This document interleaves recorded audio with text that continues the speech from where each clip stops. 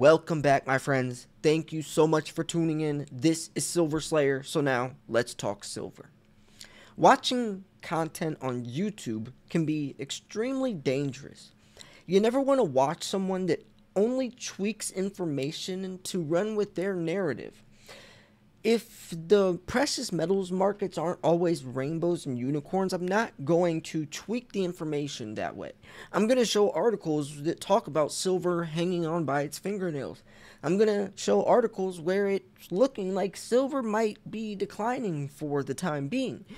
And anyone who doesn't do that isn't transparent, is misleading, and basically it's not right, in my opinion. Yes, silver is always the best investment.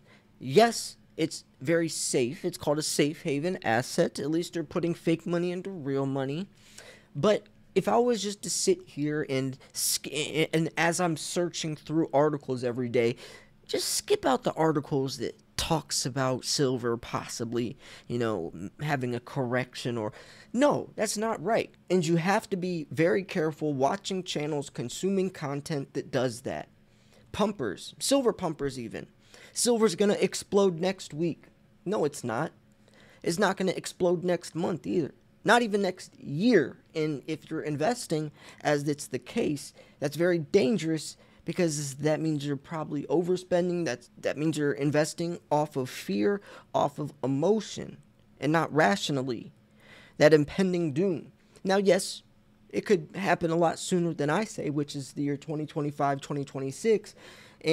But if I'm not going to sit here and set unrealistic expectations or mislead or give false hope to someone, especially since I have an audience, to someone as they're investing as silver's always about to explode tomorrow, so I better hurry up, buy it, spending 75% of my paycheck. Because that's the content I was watching when I first started, and that was extremely dangerous until I realized, you know what? That's not the case. And I'm not going to portray that is the case. I'm going to be real with you. A person that would see this article and not cover it because it's not fitting with their narrative is not a good channel to watch. They'll only post the article or the analyst that's very bullish on silver, but won't even listen to the analyst that's bearish. And that's closed-mindedness. Because if you won't even listen to someone who's posing their case because without even hearing what they have to say, you're just cutting them off, saying, nope, I don't want to hear you because you're saying that silver could be bearish, that's very bad. That's very bad. You have to listen to both sides and make your own educated guess off that. You can't just listen to people who are on your side. And that's why I think this article is going to be so good, is because it doesn't just talk about the analysts that are bullish on silver, but it also shows the perspective of the analysts that are bearish on silver. So we're going to dig into both sides and not just listen to the one that we want to hear for our own egotistical selves. I did want to cover the first article talking about silver hanging on by its fingernails just to get a little bit of perspective on why silver would be bearish, but I can guarantee the overall majority is bullish on silver over the next couple of years for obvious reasons. Do remember that I am doing a massive giveaway if you want to win some silver. Several giveaways as we approach 100,000 subscribers, so just make sure you click subscribe, turn the bell on so you don't miss the entry videos. So now let's talk silver. Silver has fallen rather significantly during the trading session, only to turn around and show signs of life. And by doing so, the market looks as if it is going to continue to see a lot of noisy behavior. And therefore, if we do rally from here, it would not surprise me. However, I can just say the same thing about a breakdown below the bottom of the candlestick. And that's what I'm glad that they came on both sides. They said it looks like, remember, it looks like there could be a breakdown below the bottom of the candlestick, but it also looks like we could see a lot of noisy behavior leading to a rally. They're not keeping some information out to fit their own narrative. If we do rally from here, then I think the $22 level could be an area that causes some noise. But then you have to deal with the $22.50 level, which shows a bit of resistance at this point. Breaking above that then opens up the possibility of a move to the daily 50 or the 50 daily EMA. Conversely, if the market was to break down below the candlestick for the trading session on Tuesday, we would see silver drop quite a bit. That being said, it's probably worth noting that silver has filled a gap in the futures market during the day and has bounced from the bottom of that gap. So in other words, we may see this market try to turn around based upon the technical analysis alone. I do think we're in a very important level for this market, which I also could agree with. So we will have to pay close attention to the next impulsive candlestick. The market has sold off quite drastically, so a short-term bounce does make a certain amount of sense. Whether or not it becomes something that's a bit more longer term will remain to be seen, but clearly we have enough volatility for something like that. And I'm glad that they weren't over exaggerating anything. They were giving very modest opinions based off statistics, and when they did give an opinion, it wasn't, it was withdrawn. I really don't like when people try to, especially when they're assuming or throwing out a forecast or prediction, which are never right. And this is why I say that is forecasts, it's like the weatherman. Forecasts and predictions are always wrong or way off because we don't understand the unknown variables. We don't have a crystal ball. We don't know all of the events leading into next year that are going to be happening that are drastically going to change the market. When people throw out price forecasts or predictions, they're basing it as if everything is staying the same as it is right now. And yes, if that were to happen, their forecast or prediction would probably be accurate. They're not even thinking otherwise. They're acting like that's what's going to happen, when if they just stepped outside of their own egotistical mind, they could see that, wow, a lot happens in 1 week. A lot happens in 1 month. Imagine how much is going to happen by the end of the year that is drastically going to change, where we don't even understand would affect the market in a better or worse place. Unknown variables is something no one ever incorporates. So now let's look at this article, Silver and Gold 2023. How heavy is this cow? I'm not gonna. There's a lot of information in this, so I'm just gonna try to highlight the main stuff. Underpinning that vicious spike and plunge in precious metals, everyone now expects the U.S. Fed and other central banks to stop raising and start cutting their interest rates this year. Last Wednesday confirmed that view when private sector ADP payrolls company said January saw the weakest U.S. jobs growth in 2 years. But the same day then saw everyone ignore the hawkish comments repeated by Federal Chairman Jerome Powell after the U.S. Central Bank raised interest rates yet again. And that ignorance helped gold and silver touch fresh 9-month highs. But the Friday then reversed that move and much more when the official payrolls estimate from the Bureau of Labor Statistics said in the U.S., in fact, added nearly 3 times as many jobs in January as the consensus among professional analysts had predicted. Because forecasts are useless, right? Well, maybe. And I'm glad that they were almost a little ironic about that, since they are posting a forecast right now. But it could be. And when you go specifically off forecasts, betting all your money on the weatherman, you're gambling. So here is the actual average price, and then that's the darker orange, and the lighter one is analyst forecast average. So, and this is for gold, by the way. So we're looking at gold's price. It's looking like 2022, we saw it around 1,800, 1,700, 1,800. 2021, obviously, we saw it break above 2,000. That was the highest price gold's ever been. And remember, that was the forecast, where they're actually pretty close. Like, look at 2022. Their forecast and average is spot on directly. In 2013, you can see it's way off. They predicted gold to be almost 1,500 or Oh wow. Okay, so I see what.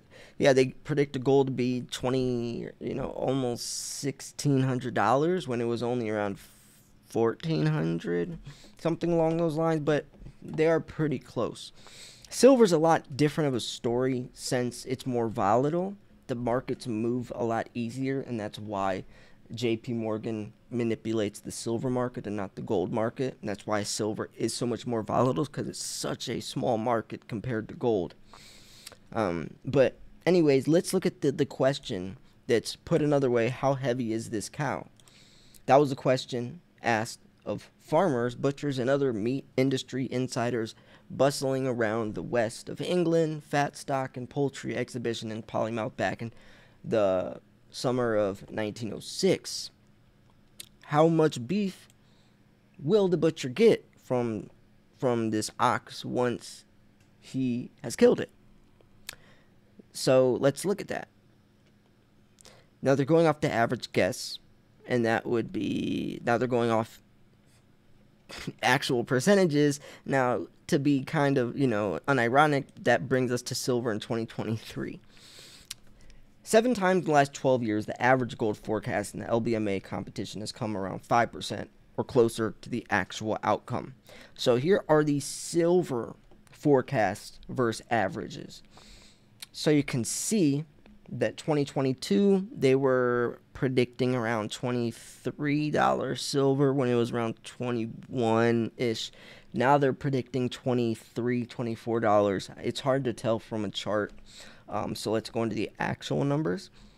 So let's look at this. 2023 will now see silver prices average nearly $2 per ounce more than they did in 2022, according to new competition's average entry. And what's odd is that the new average forecast almost matches the average forecast from 2022. Very bearish outlook from a couple more, but there's very bullish from others. Overall, most analysts crowd around the $23 to $24 level, giving the average forecast of $23.65 an ounce. Now, it could be a lot higher. I could definitely see $30+ silver by the end of the year. That's honestly what I'd bet on. I mean, we're only in February. It's February 17th. We're only 2 months into the year. Imagine how much could change in the next 10 months. A lot is going to change. So if anyone thinks that silver is only gonna move 50 cents in the next 10 months, you're crazy. Especially given all of these circumstances. See, that is something where, like I said in the beginning, I don't want to over-exaggerate or I want to play it safe, but to say that silver is, what is silver sitting at right now? To say that silver sitting at $21.74 and it could only top $23 in 10 months is insane. We've seen silver move several dollars within a couple of weeks. We saw silver move $3, $4 within a 2-week span. So in 10 months, you're saying it's still only going to sit at $23, given all that's happening globally. I don't think you're really I think you're only looking at a few variables and not looking at the broader picture.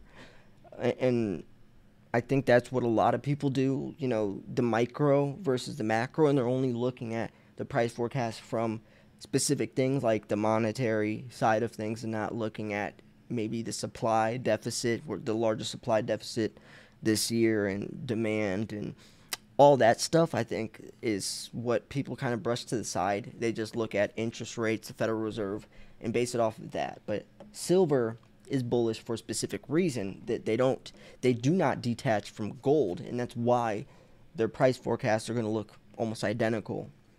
Yeah. So anyways, that's my take on this. Let me know what you think. Like I said, though, just take price forecasts with a grain of salt, because it really doesn't matter, especially if they're just basing it off of one of the two variables that give silver so much opportunity beyond gold, beyond other investments and assets. So yeah, I'm doing a giveaway. Make sure that you subscribe and click the bell so you don't miss the entry videos. May the luckiest stackers win. If you want to purchase silver, I really do recommend buying from Miles Franklin. Send an email to info@milesfranklin.com. Let him know I sent you. Andy would love to hear it. That's a great company, one of the most respected, over $8 billion in sales. They've been in business for 40 plus years, never had a negative complaint. Because even if they do mess up, which they have, they fix it.